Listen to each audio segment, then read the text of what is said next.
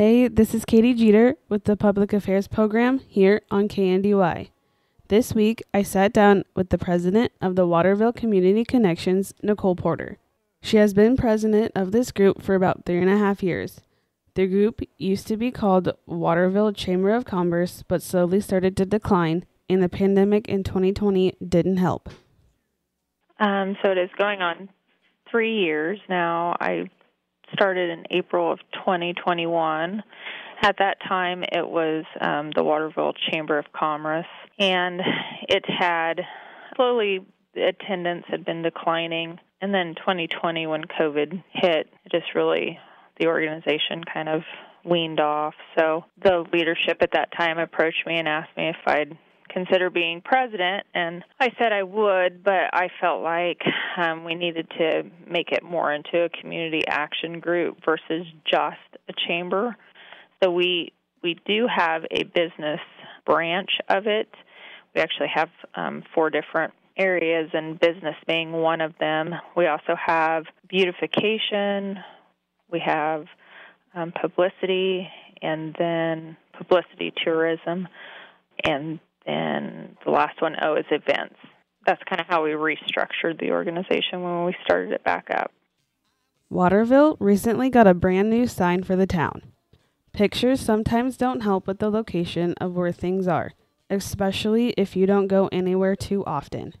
So it's located at the corner of Highway 77 and Highway 9 intersection. That's also Waterville's Main Street is what we call it.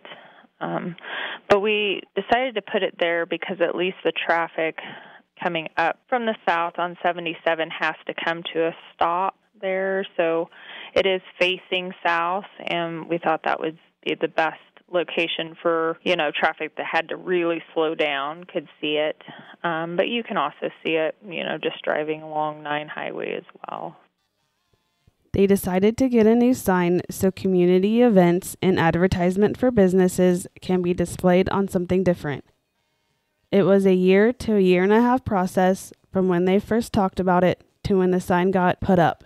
Well, so certainly our Waterville Community Connections are open to the public, and we have membership as well.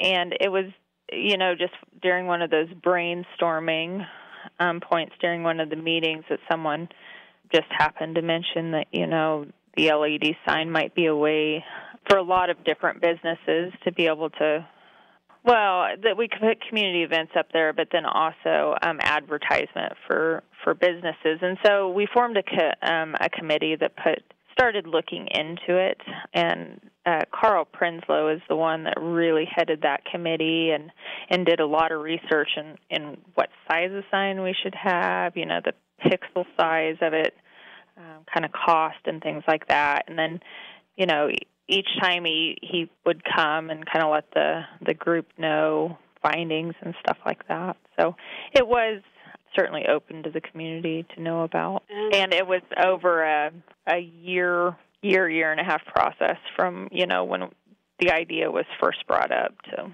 when we finally had the sign standing. So I want to thank Nicole Porter for being my guest on this weekend's Public Affairs. Continue listening to next weekend's Public Affairs as Nicole and I continue our conversation about what future events are happening in Waterville. If you want to listen again, you can always go to kndyradio.com. Thank you for listening. This has been Katy Jeter with the Public Affairs program here on KNDY.